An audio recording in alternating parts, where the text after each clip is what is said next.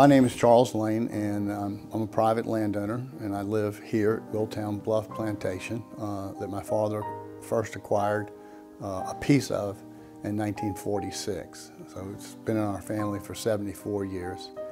I'm a passionate outdoorsman, a duck hunter, fly fisherman, bird watcher, lover of nature, lover of the outdoors. And I helped start the ACE Basin. I'm one of many people. Well, we're on the banks of the Edisto River, which is one of three rivers, the others being the Combahee and the Ashepoo, that make up what we call the ACE Basin.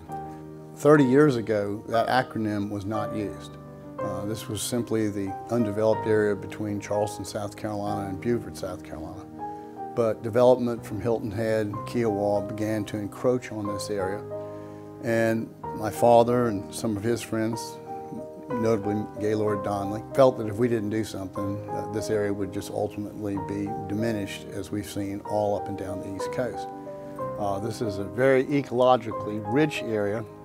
It's important primarily to birds, and it has a very fascinating history, because what we're looking at back before Europeans came would have been all freshwater tidal Tupelo cypress swamp.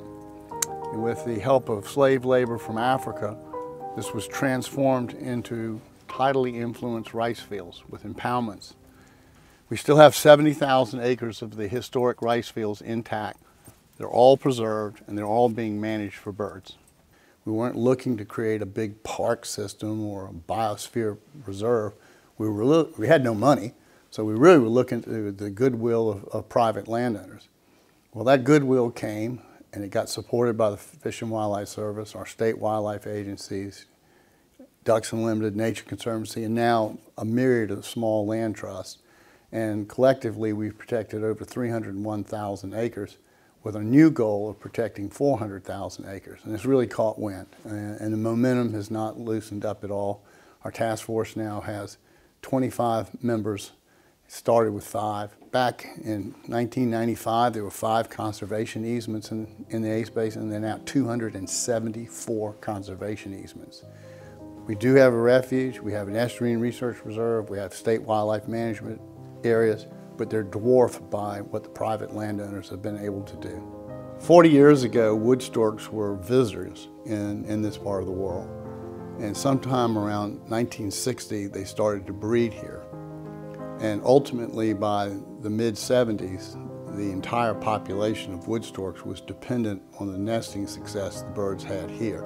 They had literally left Florida.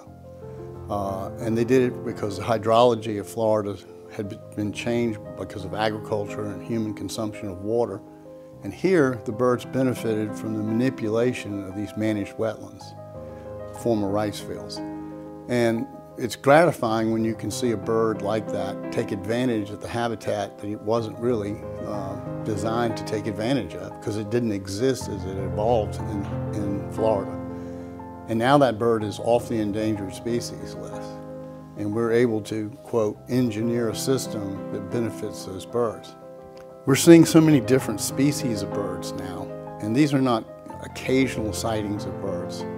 Black-bellied whistling duck, which is basically a Central American bird, and some in Florida and Texas, is now here in abundance year-round.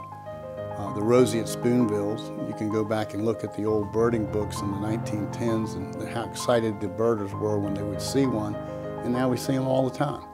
They're here, they're abundant.